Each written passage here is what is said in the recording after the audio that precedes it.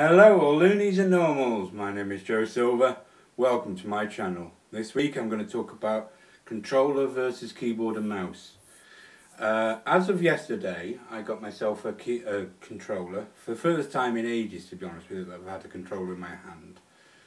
I almost never had one for a PC, and I obviously had one for consoles because that's what they came with, but I now do have one because I was gifted Sonic Mania and Sonic Mania Plus, and I thought much better to play that game with a controller, so I went and got myself one. But it led me to the idea of doing my vlog on controller versus keyboard and mouse. Now, on both sides there are many pluses. Let's start with what I know best, keyboard and mouse. With the keyboard and mouse, many people might complain, oh, you know, they don't like keyboard and mouse. You can't really play certain games on keyboard and mouse. It doesn't make sense. It's horrible, you know. But to me, with keyboard and mouse, there's a lot more keys, so you can put in a lot more information. You're not struggling to work it out on about 8 or 10 keys or 12 keys or whatever, however many buttons you can get on the controller. You've got a lot more controls, because you not only have you got the entire letters of the alphabet, you've got all the other bits, numbers and all the other controls around that, so you've got a lot more controls that you can use. And WASD is fairly easy for me to use anyway, WASD as they call it, and you know, and so on. So with that side, keyboard can be very good, and to be honest with you, for most games I still would use a keyboard and mouse.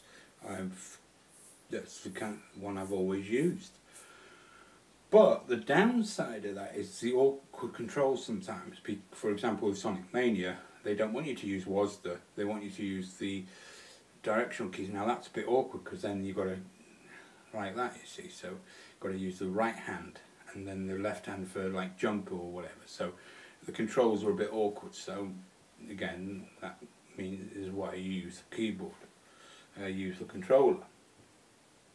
So, you know, keyboard does allow a lot more versatility, and for majority of, and quite a few of the video games for the PC are set up with keyboard and mouse in mind, because they're for PC. Consoles use controllers, so they set them up with that in mind, but PC is set up with keyboard and mouse in mind. So I've often used keyboard and mouse, and like I said, you know, there are many pluses, but some of the downsides is that reaching some of these controls when you're trying to operate the controls can be a bit awkward. For example, if you're trying to do WASD and you're trying to reach the shift and control keys at the same time, that can be a bit awkward, or depending how big your keyboard is.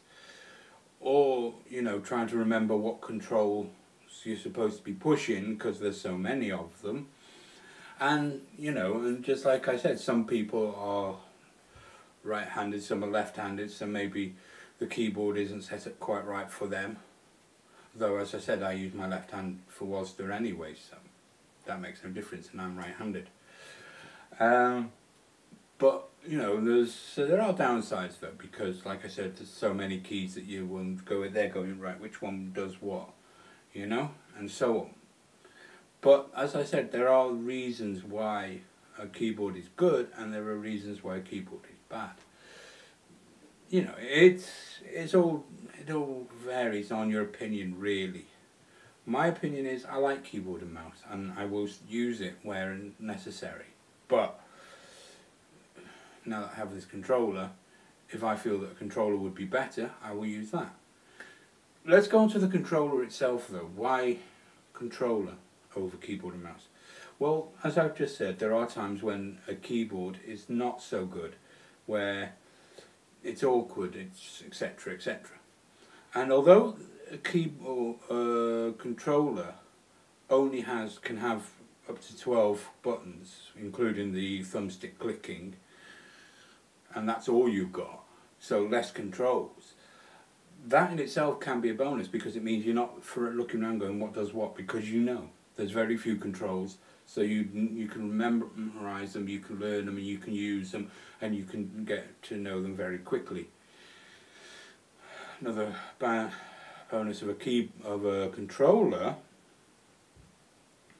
is the comfort of the position that you're in. You like this rather than like this, trying to work out what all the controls are. So, you know, the comfort of it, and the fact that, as I said, use the thumbsticks and the D-pad and so on, you can use it a lot easier. And with some games, it really does make the difference. Some games, it is a lot easier to use.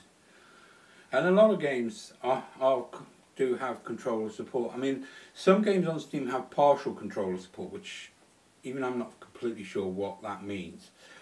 But they have that. But some have full controller support, in which case it really is easier because you using the controller.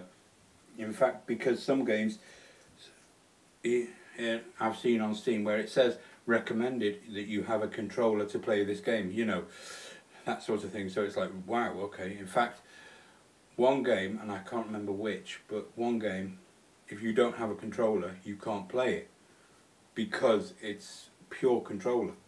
One game on Steam, and I forget which. But I did think that was a bit odd.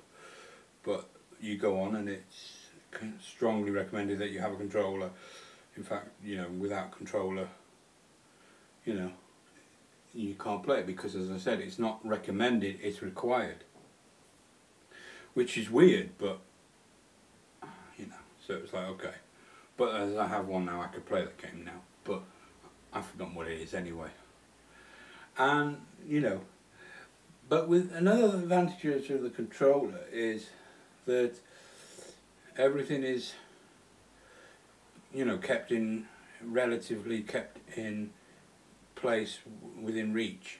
And like I said, it's a lot smaller, so everything's in reach. The triggers, the buttons, everything's within reach without moving your hands too much. And you know, and like I said, with there only being so few buttons, you know what you're looking at.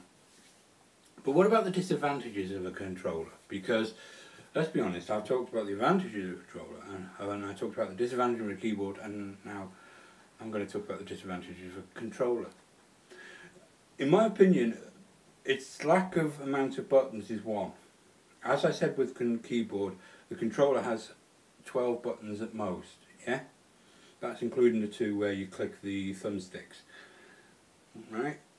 It has the D-pad, it has, you know, so on and so forth. So it has very few controls.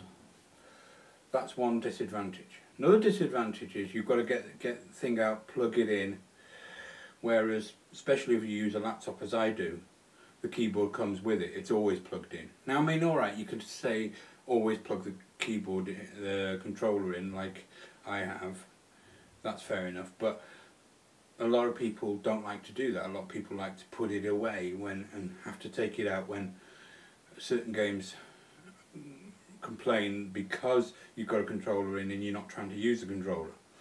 So there's that side of things as well. So then you've got to get it out, plug it in, make sure it's working, make sure thing. If you have a wireless one, then you've got to put batteries in it, and so on and so forth. So it can be a little bit of a fuss if you're, you know, if you think about it. But another disadvantage of the controller is, like I said, is when you're trying to play a game where the buttons require more than you can possibly put on the keyboard. You could put the main ones onto the keyboard. On the controller, I do apologise, I keep switching what thing I'm saying, I apologise. No, but it's when you can more buttons than you possibly have on a controller, then you have to use the keyboard, because you have to take your hand off the controller, push the keyboard to do the extra stuff that you can't possibly fit on a controller. So you still have to fall back on keyboard sometimes anyway. So, you know, that's a disadvantage. And to be honest with you, the other disadvantage is the fact that you have to buy a controller. All computers come with keyboards, and all computers come with mice. Not all computers come with controllers. They don't come with controllers as standard. They come with keyboard and mouse as standard. They don't come with controllers as standard. So then you have to go out and you have to buy it, and then so it's a case of, well, which one's the best one to get? Which one's good, will do what I want it to do? You know, can I get this cheapy one, like I did by the way, or do I have to get this £300 one that does everything including make a cup of tea?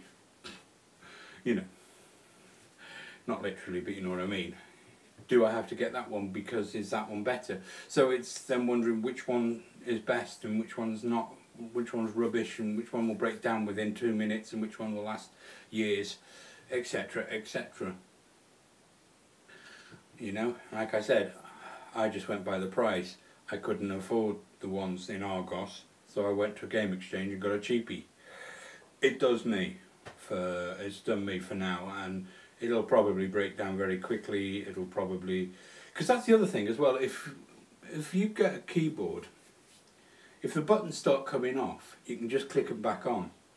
But if the buttons start coming off on a controller, you can't really click them back on because they never work properly after that. They sort of start breaking down and the buttons, and probably because you've played a lot of button mashing games, tick tick tick tick tick tick tick, you know, you start pushing the buttons and the buttons don't register, and that very rarely happens on a keyboard. Like I say, if the buttons start coming off on a keyboard, it's probably because you've pushed it too hard and the thing's gone boing and flown off. But you just pick it up, click it back on, and it starts working again. I mean, don't get me wrong, it's not impossible for a keyboard to malfunction in such a way that the buttons don't work. And in that way you have to then replace the keyboard, as you would have to with the controller. But my point is, the keyboard tends to take a lot more punishment if you get the right one anyway, because they expect it to take more punishment. I mean, like I said, with controllers, you've played too many button mashing games and the buttons just give up and refuse to work, or they get stuck in or into the, so it's like they're being constantly pressed or whatever. So, you know, and it's like, oh, for goodness sake. So you have to sort of replace it, get a new one, set that one up and make sure that it's working and everything. And like I said, in some ways, I mean, in some ways there are arguments on both sides. That on both sides, both can be convenient or inconvenient. And to be honest with you, throughout this vlog, I have never said that I prefer one over the other, because I don't. There are times when I will go for keyboard and mouse, and most of the time that's the case. But there are times where a controller is required, which is why I've gone out and got one, because a controller is required, and I'm beginning to realise that a controller is required, and I can't play these games without one, and I've not had one for a long while, so it's been like, well, I can't play them. Well, now I can.